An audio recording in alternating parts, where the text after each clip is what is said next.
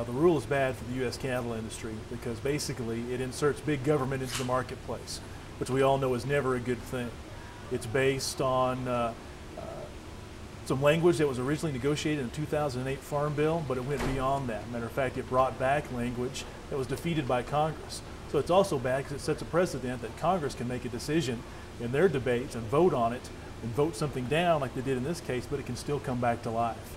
So that's dangerous not only in cattle marketing, but all the other issues that we're working on right now, from environment to taxes to trade. So that's another concern that we have. And then also, we have a concern about just what this means for everything that the industry has done over the past 30 years to really bring up and develop an alternative marketing arrangement system and branded products to be able to allow producers to get paid for the value they put on their cattle. This rule is going to go a long way to taking that away and taking us back to a commodity cattle business, which none of us want. What we have to remember is there is a trickle-down effect here in regards to this rule, because everything that restricts the ability for producers to engage in marketing contracts, alternative marketing arrangements, whether it's directly with the packer or whether it's a feeder, that's going to impact all producers, because that trickle-down effect of what they get paid is a result of the deals that are made higher up the chain. So that's why all producers need to understand that if you invest in genetics, if you do the management practices that put more value on your animals, you're going to get impacted by this rule. And so that's why we say that a lot of times GIPSA is going after the packers. This time they went after the packers, but they hit the cow-calf guys. We know what happened to demand in the 70s, 80s, and 90s, and one of the things that we did as an industry, we started to listen to our consumer. And by listening to our consumer, we came up with programs that put the product on the table that met their needs and desires. And that has given a lot of added value to producers across this country. Big producers, little producers, all producers. And the way this rule is tailored and the liability changes that are put in place here and some of the restrictions on the way packers can market cattle back and forth, that is going to impact boots on the ground ranchers that are taking the time to enter into marketing arrangements, marketing alliances.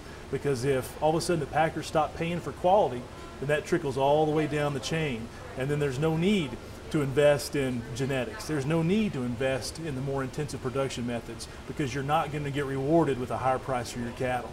So that's why we're concerned with this rule, because it's going to take away a lot of these options for the small producers to get more value in their pocket. And if we take away that opportunity and we take away these branded programs, then that leaves the consumer with the very product they told us they didn't want 20 and 30 years ago. So across the board, we're going to see an impact of this rule on all segments of the chain, all the way down to the small producers and our consumers.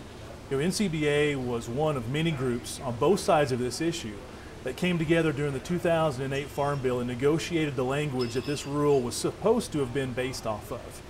But even though that's the case, this rule has gone far beyond that. As I said, Congress voted down several of the provisions that are actually in this proposed rule right now.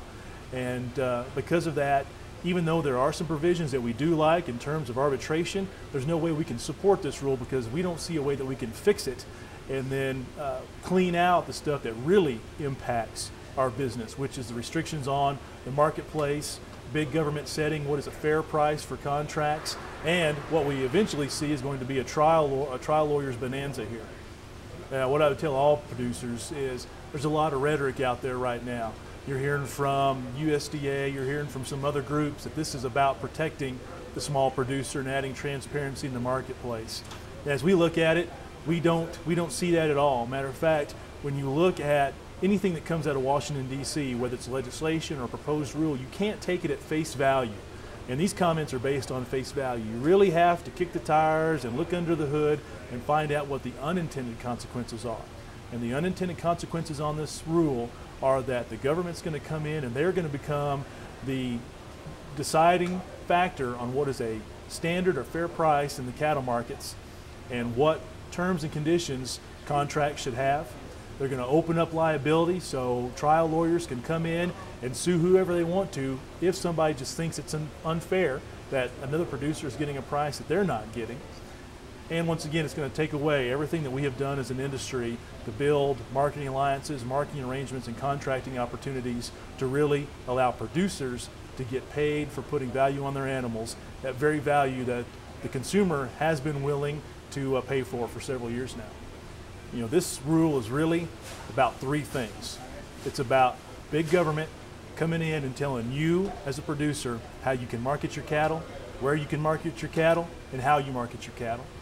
It's going to introduce trial lawyers into our marketing system because it changes the liability to a place where if somebody just thinks that the price that you got paid is unfair to them, then that's all the basis they need to sue you. So the trial lawyers are going to be all over that left and right. And the last thing we want are trial lawyers coming in and also helping dictate the marketplace. And finally, it takes away your opportunity to contract, plain and simple. Contracting opportunities, marketing alliances, branded beef programs were all put in place by producers, not the packers. And so even though USDA thinks they're doing something good for the producers here, in actuality, it takes away your options to market your cattle. That's it in a nutshell, plain and simple. What you need to do is you need to contact USDA and say, keep big government out of the marketplace. Let's enforce the Packers and Stockyards Act like we have right now, but let's not add any more layers of bureaucracy, especially layers of bureaucracy that are going to impede cattle producers and hurt cattle producers, not help them. When you look at this rule and what it means to the American Angus Association, the programs that this association has put together, certified Angus beef, everything that they have done to brand their product, what this rule means is everything that you have done over these years to build your brand goes away.